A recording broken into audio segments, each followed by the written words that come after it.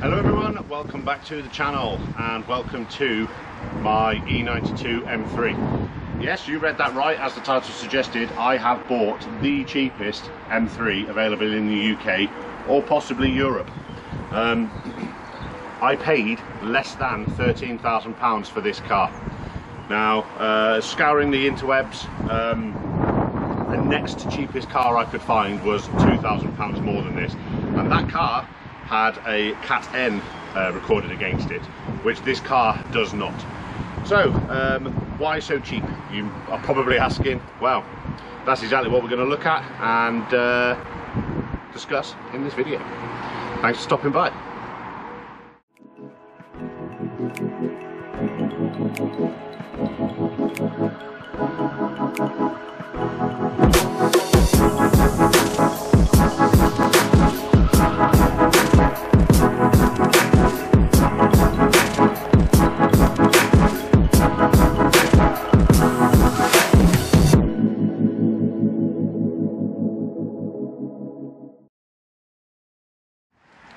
Okay, as you can see, this M3 is an E92 model. This is the coupe of the E90 series models, and it's finished in this beautiful Jerez black paintwork. This is a 2007 car, and this car has 165,000 miles recorded on it. Hence the reason for the low price. Obviously, there are cars out there that are £20,000 and you know they have 90,000 miles on it. But at the end of the day, this is a car that's supposed to be driven. Why would you buy one and just leave it sitting on your on your driveway? So yeah, 165,000 miles. Some people may balk at that. However, there are some factors that I want to bring into play, which we will discuss very, very shortly, about that mileage and about why it doesn't bother me. Obviously, with the E92, the slick top comes with this really, really nice carbon fibre roof, which obviously the sunroof models and the saloons didn't have. As you can see down the body, there's no real dings or anything, to remark upon. I think on the other side there's a tiny little ding which could probably get removed really, really cheaply. If we come around the back, we've got obviously this lovely view of four stainless steel tailpipes, the all-important M3 badge, things like the BMW badge here. As you can see, there's a little bit of marking in the badge itself, but again, that's a really, really simple fix. If we look inside, the inside of the trunk is absolutely immaculate. You know, this car has been looked after. We've got the releases. We can actually drop the rear seats, which is a nice feature on the coupe, which all coupes in my experience that I've come across tend to have, which is also, you know, really, really nice. I've even got some spare oil which the previous owner gave me, some Castrol Edge 1060, which is the correct oil for this car, and that's nice to have. And I've also got another set of brake pads right there, again thrown in by the previous owner. Drop the lid down, and then moving around, again nice and tidy on this side. No marks really to discuss, apart from just there's a little tiny ding. I'm not sure if it's even going to show up on the camera. A little tiny ding just there, but other than that, there's nothing really worth discussing. This mirror, for some reason, and I'm not sure why, doesn't quite sit as it should. That should obviously line up with that. I don't know why it's like that. It doesn't seem to move. Maybe something I can look at. I don't know why it's like that. Not overly concerned about it. Coming down, all four wheels, no curbing really to speak of. However, there is a little bit, well, there's a little bit of curbing there, and a little bit of corrosion has set in, but you know, that's nothing too drastic and easily rectified with a light refurbishment. All four tyres, Continentals, all really, really good tread. The car's, you know, been treated well. It's had premium brand tyres fitted, not your ditch finders, as some cheaper people may decide to fit. Okay, so coming around the front, We've got that all important power bulge on the bonnet, and the front bumper is probably where the most cosmetic rectifications are required. We've got this crazing in the paint. I'm led to believe that this is a fairly common thing on these M3s because the bumpers are plastic and they're fairly flexible, as you can see. It does, you know, it does occur. We've got a bit down here, a little bit here, and a little bit just over here as well. But yeah, that's the body, and it's all in fairly decent shape. I'm not overly concerned about it. A little bit of light resto on the bumper and the wheels, and you know, it'd be back to mint again. There's a few little stone chips on the bonnet, but again, easily fixed. Okay, so let's have a look inside the car at the interior. Okay, the interior of this car. It belies its age. Now, if you look at this is absolutely pristine, with the notable exception of the driver's bolster, which, to be perfectly honest, I've seen lower mileage cars with worse damage than that. It's actually not that bad at all.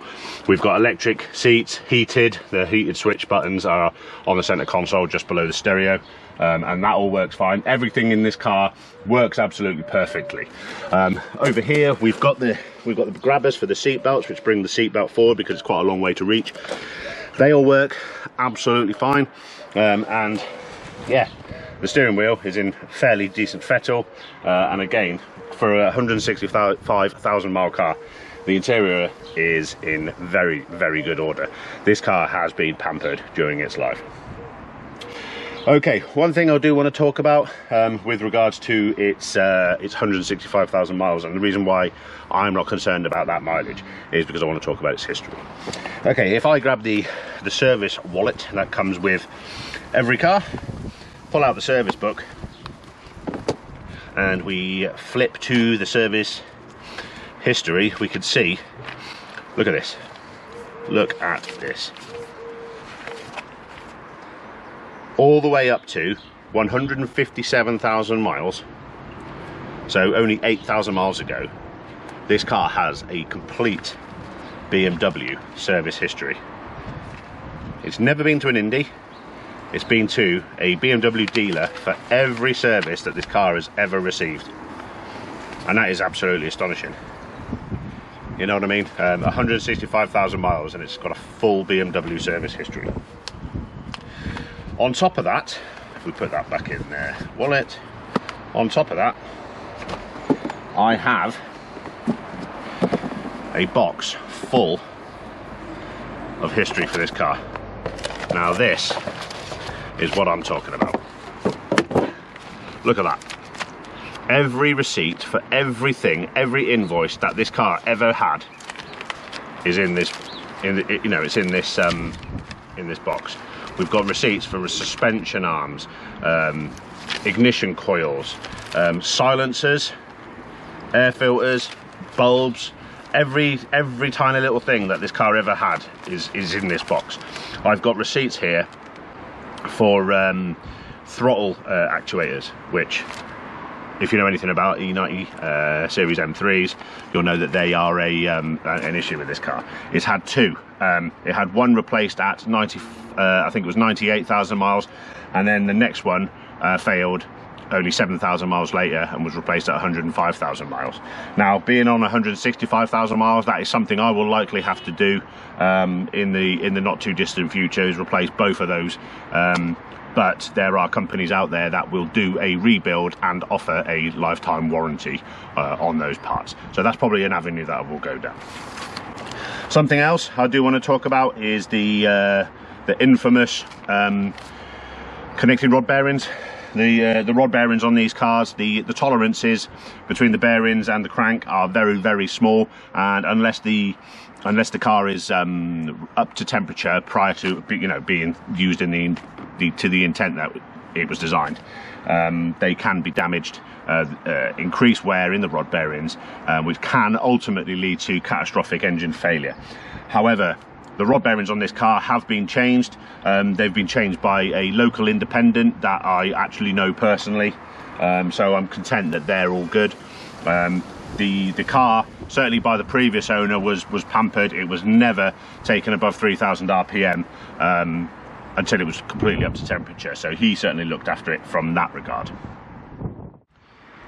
Okay, what I'll do now, I will start the car up so you can hear the absolutely gorgeous engine that this car comes with.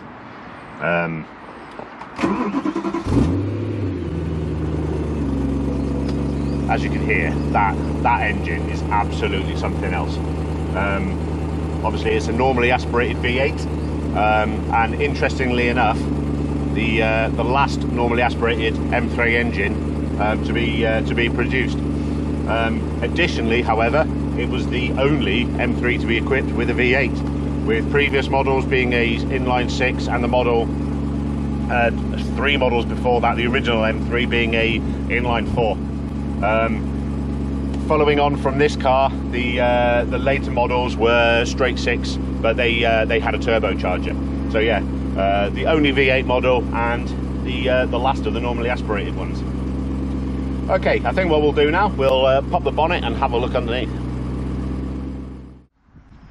Okay, so here is the heart of the M3, and this is what makes this car so special. As you can see, you're greeted by this enormous intake plenum when you lift the bonnet, and this absolutely ginormous airbox, which is fed from both this intake here, where you would on other models find a fog light, and also through here.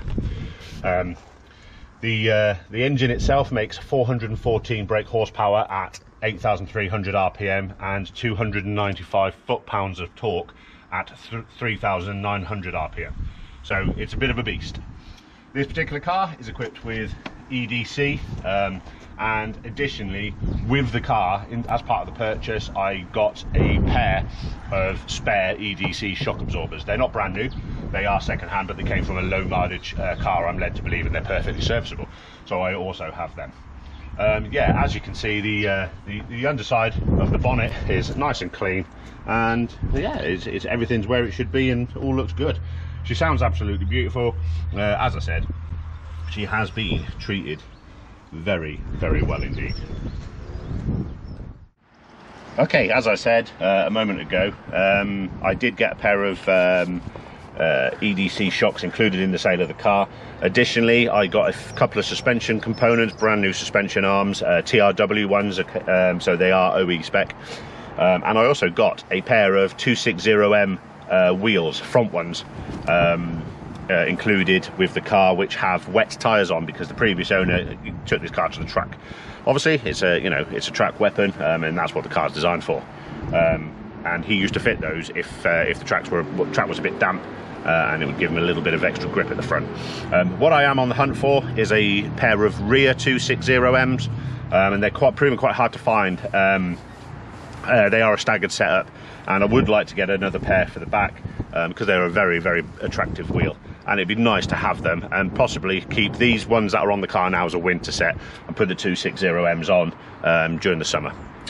So yeah, I'm keeping an eye out for them. I have found a set of brand new ones, which are, factory fresh. They haven't got tyres. They're absolutely brand spanking new, and they're in the region of around about £1,200, which is a little bit steep, especially when you consider I don't actually need the full set. I only need the rears. Yeah, that's the spares that were included. One thing I will talk about is the iDrive is the old CCC unit.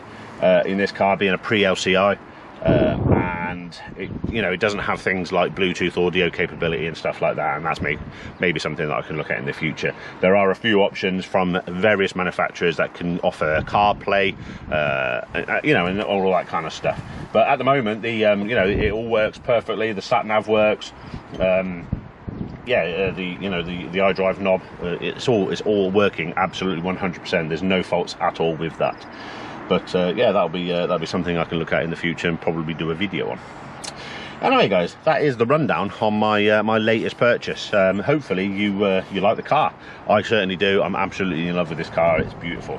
There'll be plenty of you know, videos coming up with this video. There's no doubt going to be some maintenance videos that I need to do, and there'll be, I've no doubt there'll be some kind of faults of some kind that need rectification in the future, and we'll cover all of them on this channel, in amongst all the other things that we do here. Okay guys, thank you very much for stopping by. I hope you enjoyed the video. If you did, leave a like, don't forget to drop a comment in below, and I'll see you all again for the next video. Thank you very, very much for stopping by, and I'll see you all again soon. Take care. Bye bye now.